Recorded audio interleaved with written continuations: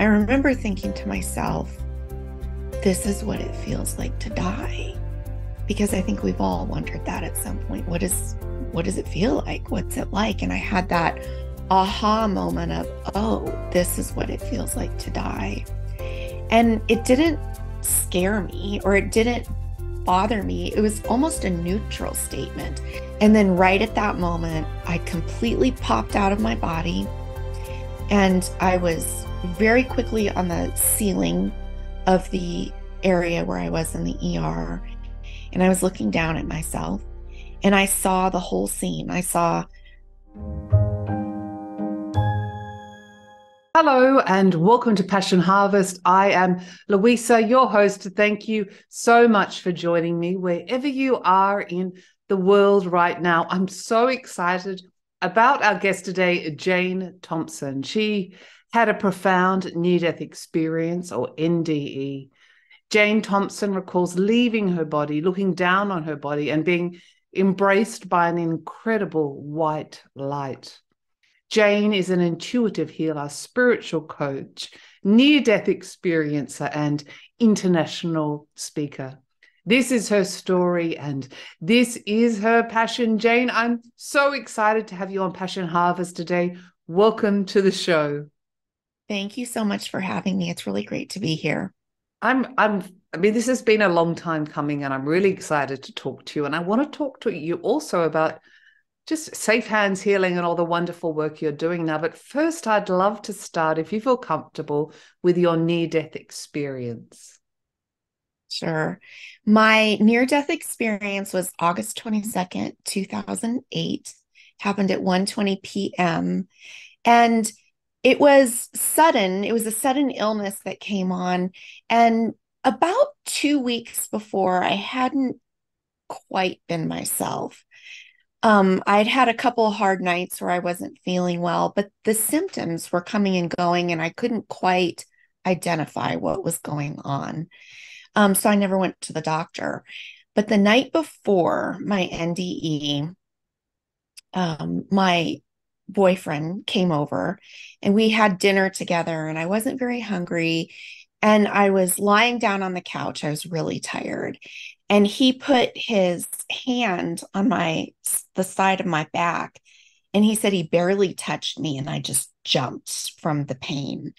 And I thought to myself, and famous last words, I thought, well, even if I feel fine tomorrow when I wake up, I'm still making an appointment to go to the doctor because something weird is going on. Well, the next morning I woke up and it was very early in the morning.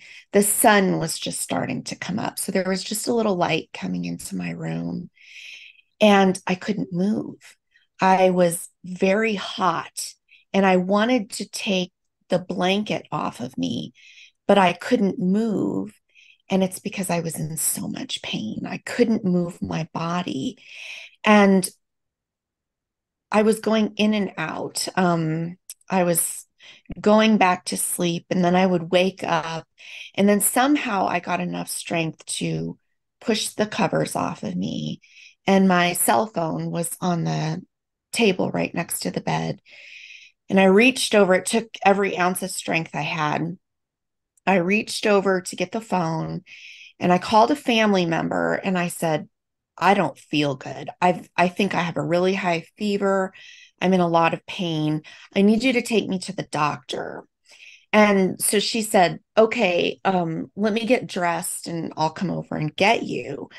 Well, then when she hung up the phone, she told her husband, Jane just called and she's not feeling well. So I'll go take her to the doctor. And he said, well, have you met Jane? She doesn't usually wake up this early in the morning and make a request like that. He said, it sounds bad.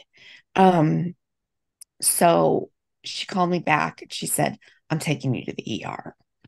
And she came and got me. I remember very little. I was just it was a hazy time for me because I was in so much pain. And they came out from the hospital. They brought a wheelchair and helped me into it.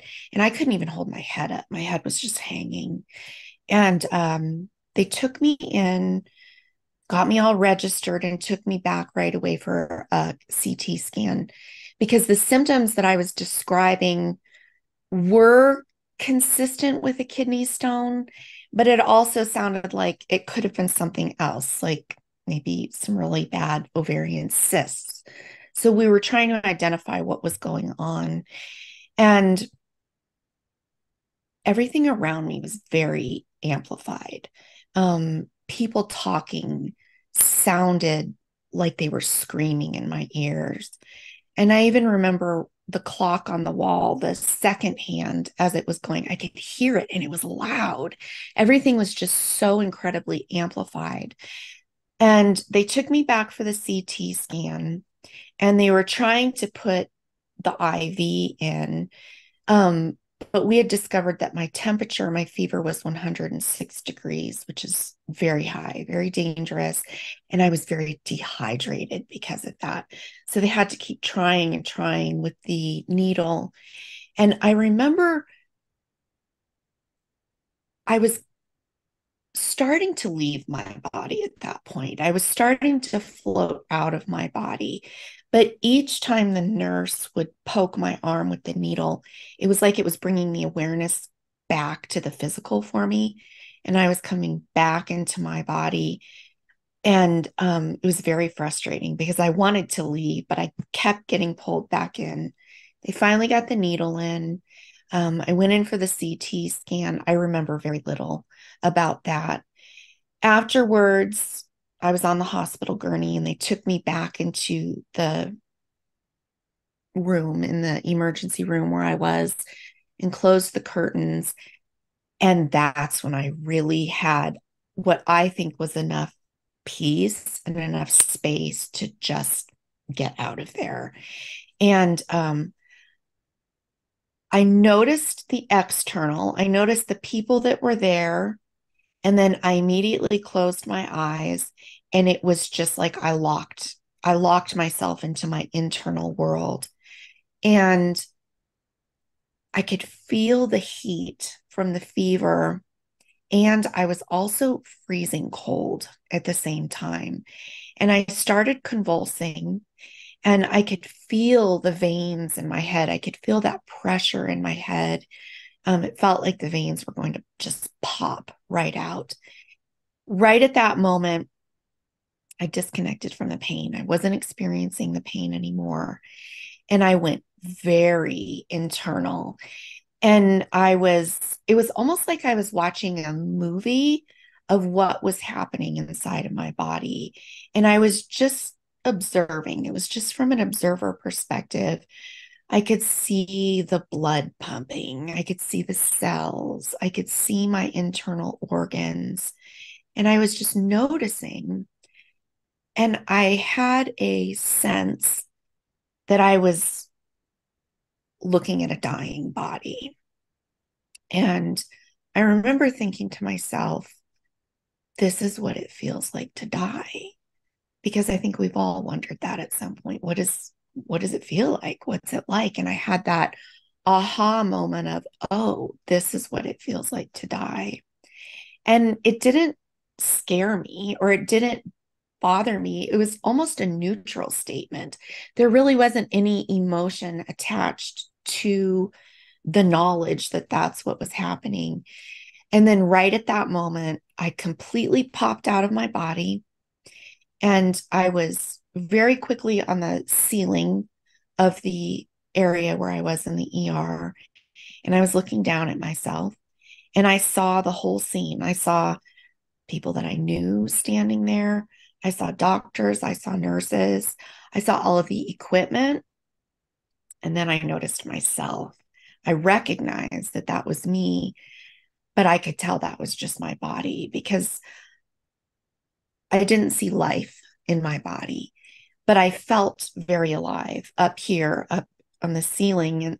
And I had a moment where I was trying to orient to the situation because I felt myself up here, but I saw myself down here.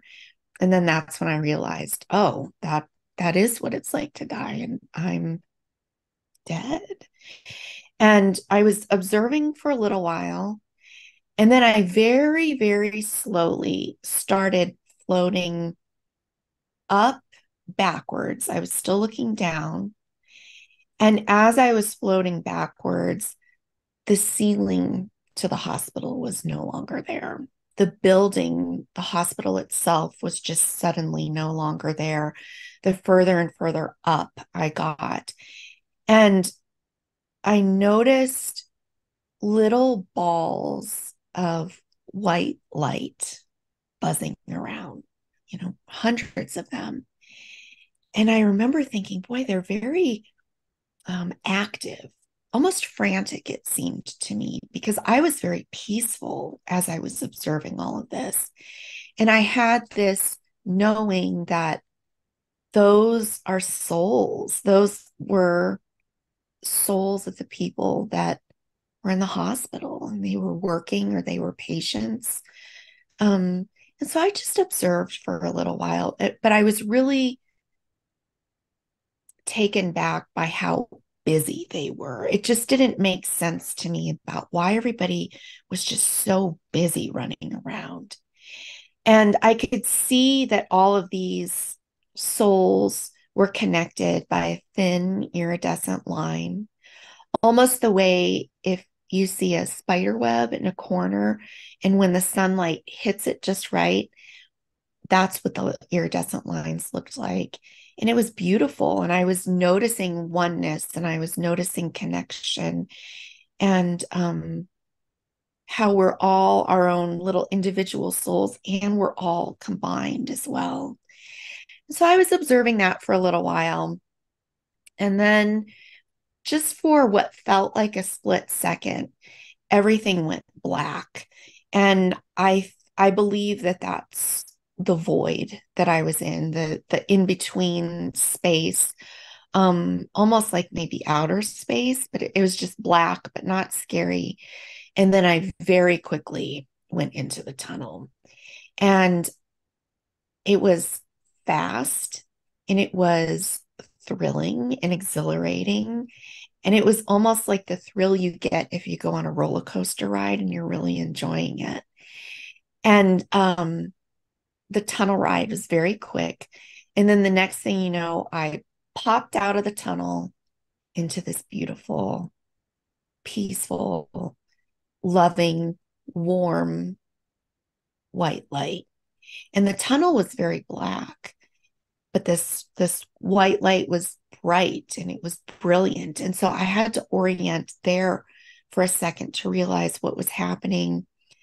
And immediately I felt peace, peace like I have never experienced before. And it was just very comforting. And I don't believe there's temperature there, but for some reason, I say that I felt warm. It's the way you would feel when you get a really good hug, where the temperature of the other person feels really nice, and um, just the right amount of everything is what was taking place.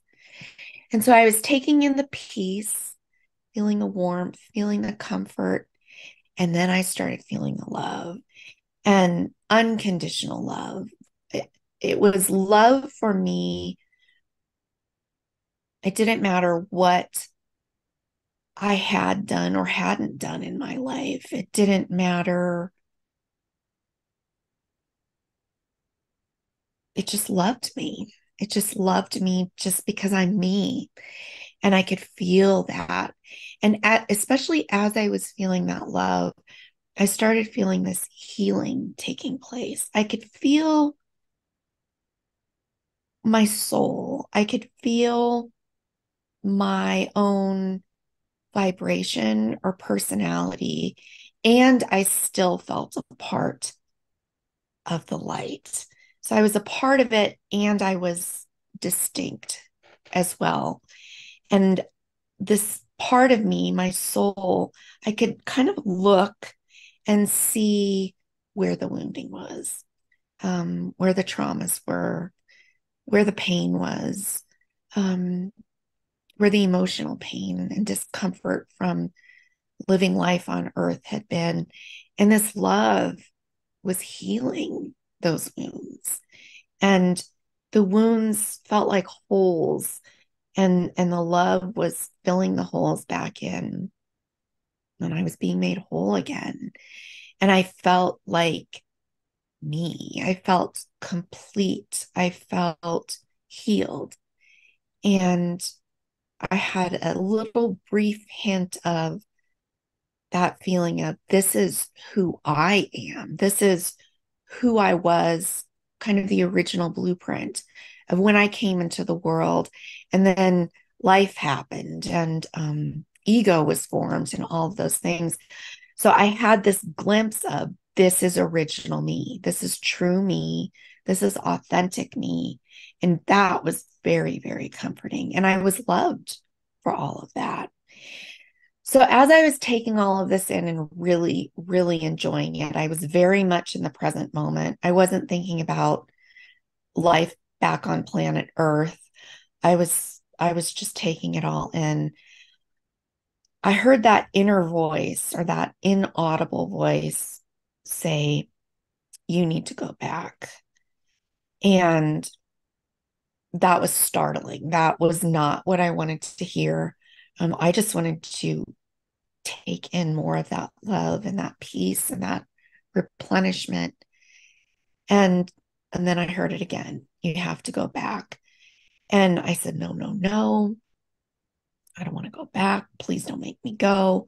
But I knew it was happening. I knew this was not something I was going to be able to negotiate my way out of. And I heard it again. You need to go back.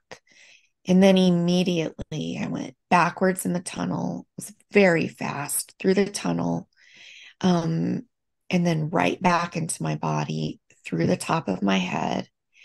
And it very quickly registered of, okay, I'm back. I'm back in my body. I'm back in this world. And then I don't remember anything until much, much later that evening, when I was taken to pre-op for my first surgery that followed. Wow, Jane. Oh my gosh, that was so beautiful. And thank you for sharing your profound experience. Just a few questions, and I'd love to move on. Uh, what was the white light?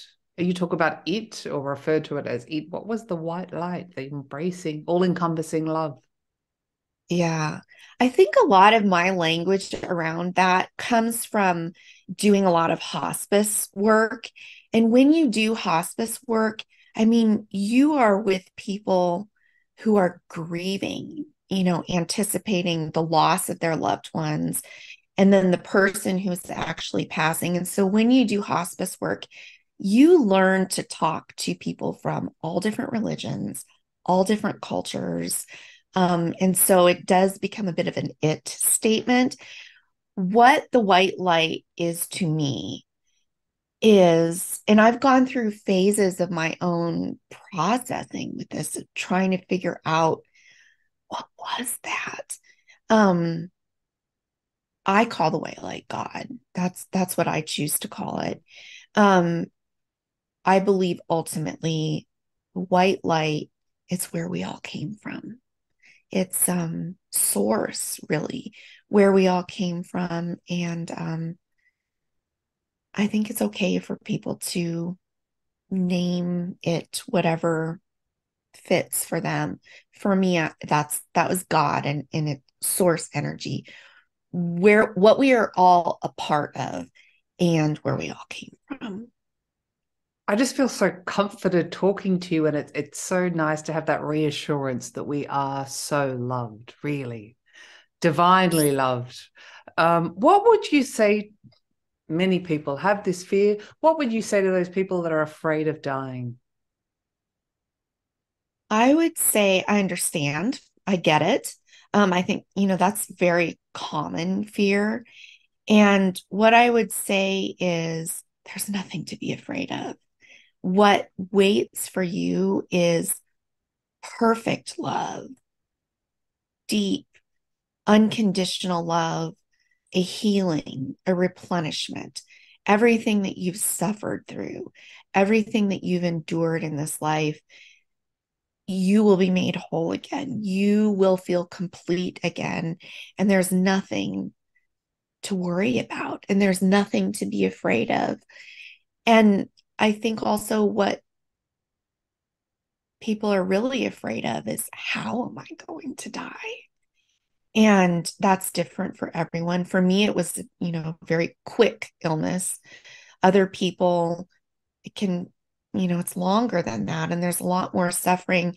And what I will say is, no matter how each one of us goes, no matter what our transition looks like, when we do get to the other side, the suffering isn't even a factor. And the suffering, if you endure any suffering, that is healed as well. And so I think there's peace in that too. Thanks, Jane. One more question and we'll move on. And you probably get this question all the time, and it's such a hard question, but in your opinion, why are we here? Why are we having this human experience? We are here to learn. We are here to love. We are here to help each other, to love each other when we can. We're here to learn from each other. And we are here to evolve as souls and to, especially the time that we're in right now, there's a lot happening, and we have a especially interesting time for being here. There's such a huge influx of light coming in, and we're here to all facilitate that in our own special and unique ways. And there are a lot of moving parts. There are a lot of reasons that we're here. But if I needed to simplify it, I would say we are here to learn and we are here to love. Thank you. That was beautiful. And for those that are suffering, everyone has different degrees and so many different experiences. How can we move through suffering? Well, it doesn't sound fun when I say it out loud, but it's the truth of how to move through it. Is we have to feel our feelings and the emotions that are coming up for us, because all of these triggers, that's where our learning is. And once we identify the triggers, then we know what is needing our attention so we can heal it. And so some days it's harder than others to feel what you're feeling rather than suppressing it. And so on those days, maybe you don't feel the whole thing. You just open the valve a little bit, or maybe not at all. But we are complex when we are here in the human body and on planet Earth with gravity, and anything that you can do to heal yourself with what you have available to you each day. You just do the best that you can do. Thanks, Jane. I have to say, we were speaking before the interview. I get lots of emails. I'm sure you do as well. I love your monthly, is it monthly emails and couple times a month. a couple of maybe, and Safe Hands Healing and all the work you're doing. Do you mind sharing a little bit about that with our audience? Yeah, after I came back from my NDE, it didn't take me long to realize that healing that I received, and that wholeness, that complete original me that I felt in the light, as soon as I came back into my body, it's like I started picking all my baggage back up, and the traumas started reappearing. And I was still healed, but I still realized I had some work to do. And I almost had a goal of, I want to feel as complete here on earth as I did in the light, as much as possible. And I want to feel as peaceful as much as possible. And so it became this personal journey to begin with of, what can I do, or who can I seek out, or what methods can I use to fill some of these holes back in that started reappearing. And as I did that more and more for myself, I started to understand that I could do that for other people too. And so I'm a healer, and the work is all intuitive. And the goal or the aim is to help people heal their traumas, their wounding, looking at conditioning and patterning so you can get back to true you. Because true you, that was true me in the light. And true you is peaceful. And true you is abundant. And it doesn't mean life is suddenly perfect, but when things come up, it sure feels a lot more manageable to handle it. And so my work has been for myself and for clients and friends or family members that are interested. It's helping you heal so you can get back to true you.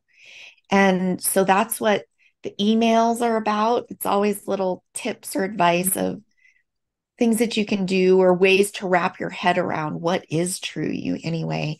And I was telling you before the interview that delights me that you enjoy the emails so much because they're truly channeled. When I sit down to write an email, it's not me thinking, it's flowing out. And so I'm glad that you like them, and I hope that they're helping a lot of people. Thank you. There's something special about them. So where's the best place for people to connect with you? Safehandshealing.com is my website. I've got tons of resources for healing there. I've got workshops. I do a group healing the first day of each month. And I also do private one-on-one sessions. And every interview I've ever done is there too. And I think sometimes it can be very healing just to watch these interviews, because when people that have had NDEs are speaking, that peace and that love is somehow flowing out of us. And so you feel that too. And I think that's why people say they almost get addicted to watching and listening to stories about NDEs, because I think that's a very, very healing thing. Thanks, Jane. I will leave a link below in the show notes, but I'm just getting the words. It's almost like an activation in some way, sharing your experiences or others. It's activating the individuals that are listening. Yes, it creates openings. And to hear about what is on the other side and to hear about what is waiting for us when we transition out, it brings that awareness in, and it brings the feeling of it in. And yes, it's very much an activation, and it creates the opening. And the more and more that you listen to these, I think the awareness becomes more potent, and you can just naturally begin to feel it more and more. I've loved having you on the show. Jane, is there anything else you'd like to share with the Passion Harvest audience that I haven't asked you today? I would like to encourage everyone, because I have enough clients that I see, consistently what's going on in the collective, and I see how that ties into what's going on with me. And I think right now people need to be told, and it sounds very simple, but I think people need to be told everything is going to be okay. And that makes me tear up, because I really do believe that. And I think if the light could give any message right now, it would be everything is going to be okay. You are on the right path, even though it may not feel that way. Where you are today is exactly where you're meant to be. And that can change in a split second. It's life is very fluid. And so if you're losing hope, know that 60 seconds from now, something can get better. And I just want everybody to know everything's going to be okay. Stay the course. Let that light in, let that love in, even from wherever you can find it. If it's from a pet, if it's from a child, if it's listening to the story of an NDE, it's just, we're coming out of a difficult time in the world, and there's still a lot of difficult things going on. But I do believe there is order in all of this disorder. We just don't have access to the complete picture. But I do really feel like there's order in all of the insanity. Oh, Jane, that was such a beautiful way to end the show.